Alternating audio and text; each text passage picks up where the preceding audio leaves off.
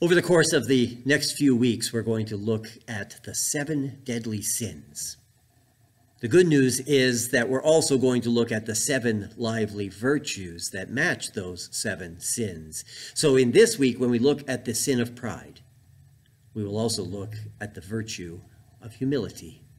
And we see both in the story of Adam and Eve. In this creation tale of how we came to be, how we are, we see that we are people who will make a choice to disobey in our pride, thinking we know better than our Creator. Yet, we can find the humility to lift us up, to make us whole again, because it's right there in the story, even when we don't see it.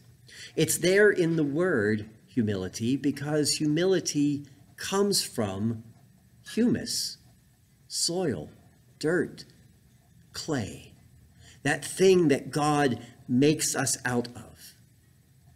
Now, it's interesting that the Hebrew tale for creation was not told in a vacuum. As a matter of fact, there was a tale from the Babylonians called the Enuma Elish, which also told of humans being made of clay. But interestingly, life was given to them not through breath, but through blood.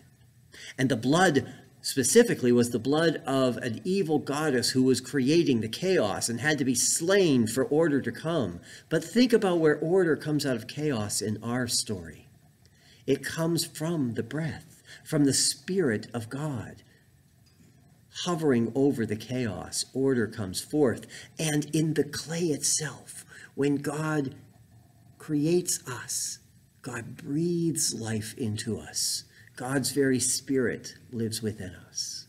So to be humble is not to be some Casper milquetoast who is meek and stumbling.